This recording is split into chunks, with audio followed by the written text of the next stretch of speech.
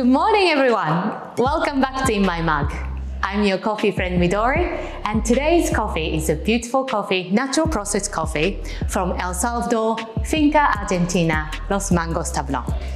Put your kettle on and let's start brewing.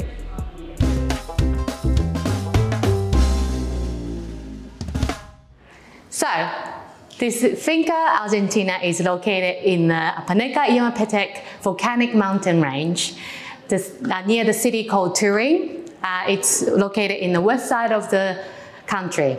The farm is at the 1,300 meters above sea level, and this beautiful farm has a natural hot spring all over the place. So Finca Argentina is owned by our dear friend Alejandro and his father Mauricio. The family currently owns two farms, and one of them are Finca Argentina, and the other one is called Finca Manuela. Alejandro became involved in the coffee industry after relocating to El Salvador from New York, where he used to work as a city banker. In this farm, they have 7 tablons. So tablons means, in Spanish, means plot. So they have 7 plots of the place in the farm, and then one of them are Los Mangos. So Los Mangos means, you probably guess, it means mangoes. So they named Los Mangos after mango trees planted all in that area. So I just wanted to take a moment to say thank you to everyone who's watching right now, watching my In My Mug journey, and give me a thumbs up and leaving me a comment. I truly love it. Even my dad, he's commenting on the message. "Otou-san, mite masu ka?" One of the comments that people are saying, they want to know how to dial in your coffee. You know, when you're drinking at home, or you know, you're using Aeropress, Chemex, you know, Calita brewers.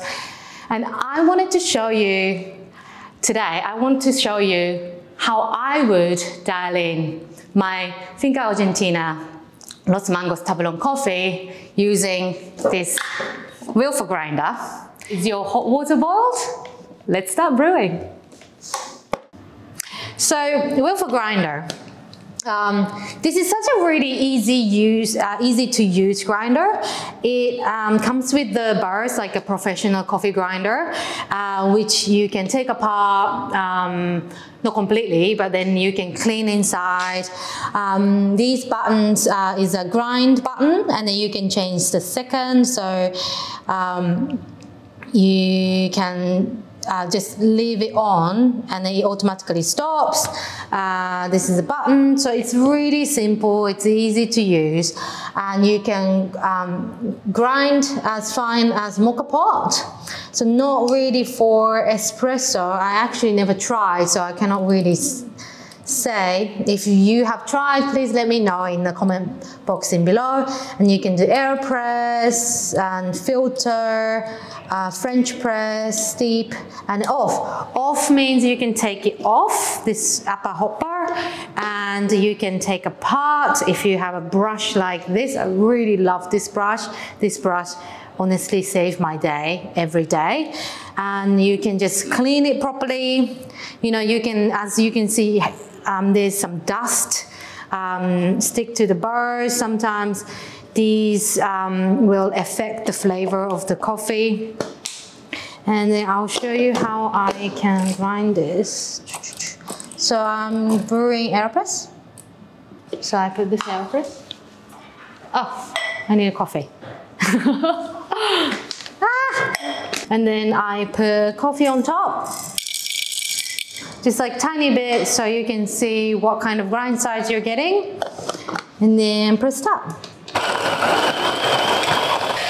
Okay, so you can change the second too, that's cool. And then see on your hand, I really like this spout bit because it's so easy to pour in Aeropress, you know, V60 Chemex. Okay. That's really good. It has really nice coarse, medium coarse grinds. And then if you get something like really fine, then just get rid of these grinds and then try grind again and then see if it goes close to the medium coarse. So what you should expect is coarser than like table salt. If it's finer than that, then you should change the grind size, and then, you know, or you can try it and then taste it, and then if you see if you like it, you should trust your taste bud, because you've been drinking coffee over whatever the many years. I've probably been drinking coffee over 20 years because my dad likes coffee, and I was drinking coffee when I was really, 10 years old. Let's brew it and then see how it goes. So when I show you like how to dilate, like I wish there is like a way that like, you know what, just put this, grind size on and then brew it. That's a perfect grind size. I wish there is something like that, but unfortunately there is not. So what I usually do is I basically base on like how it looks like, and you gotta taste it. You have to trust your palate. And what I usually do, just put even like hand grinder, you have to see the grind size. So put a few coffee beans. I know it's kind of precious coffee. And just grind. And then see what kind of grind size coffee it comes out. So I just used this Aeropress setting, a little bit finer. Actually, the coffee didn't come out that much. It is because the grind sometimes sits in the bars. So a little bit more. Okay, cool. Awesome. So looking at this, I think it's a little bit finer than I want to. It looks quite fine. What you need is like coarser than, this one looks like finer than table salt. But you want is like coarser than table salt. So I change it, and maybe a little bit coarser than like this Aeropress mark. Okay.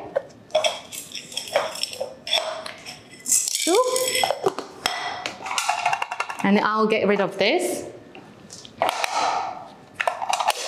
And then grind again.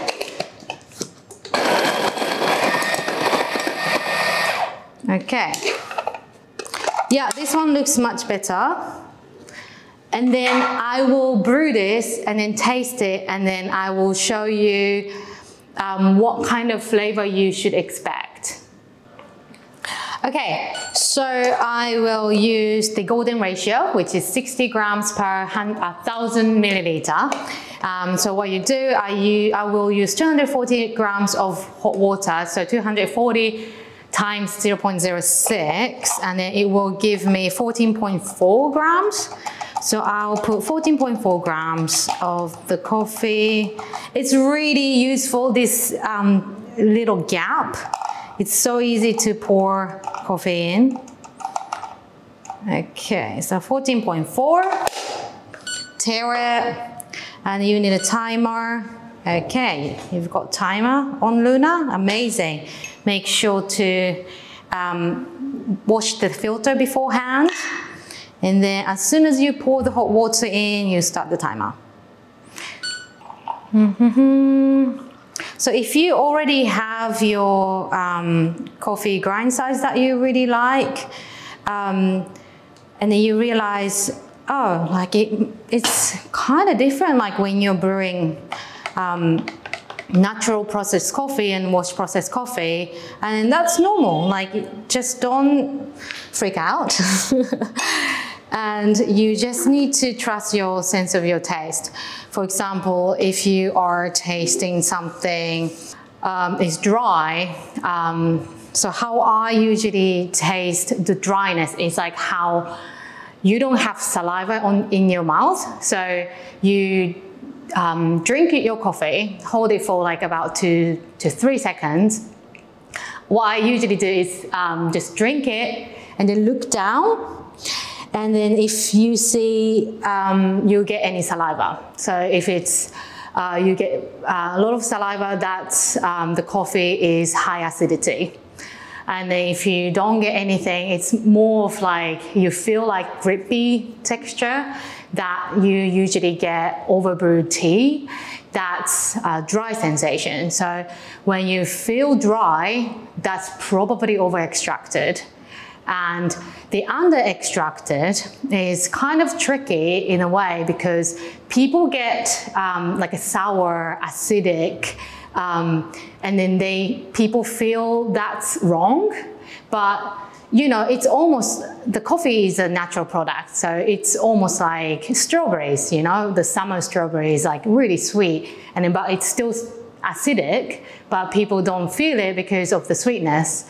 And it's really strong. And then if you eat the winter strawberries, like the acidic is higher, and then people don't think it's wrong. It's the natural flavor of its fruit. So if you feel something that's a little bit sour and then like lacking sweetness and like it finish really fast, probably that's under extracted. Okay, so 2 minutes has been. So I'm gonna just squeeze this out and then taste the coffee.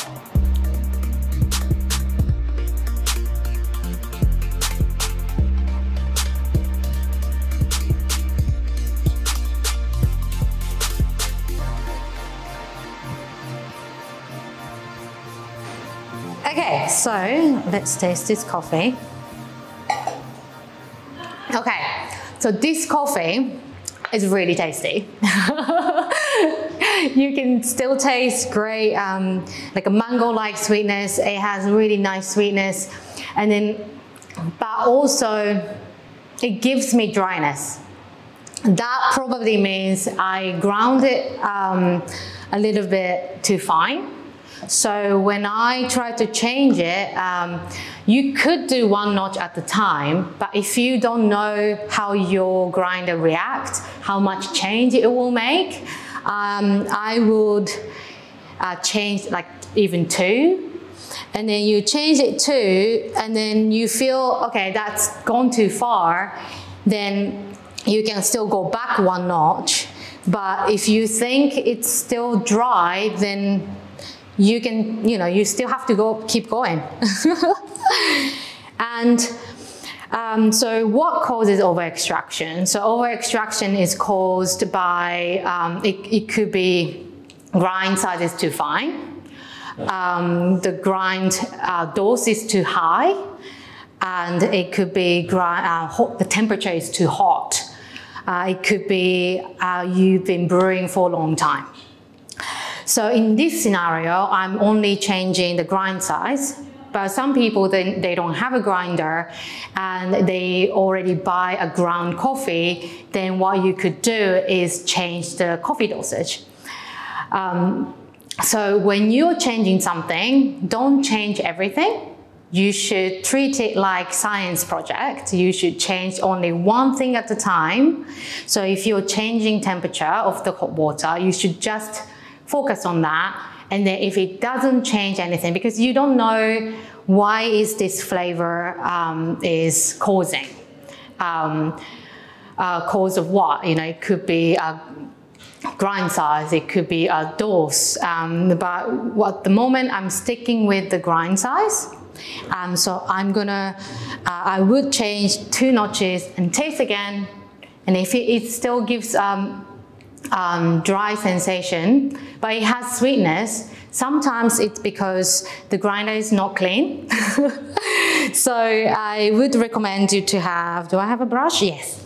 This is my favorite thing. So if you have a brush like this, make sure to clean inside and get rid of, like, you know, different size grinder, coarse grind, and then brew again, taste it. And you know, I wish there's like straightforward, easiest way, but unfortunately there isn't.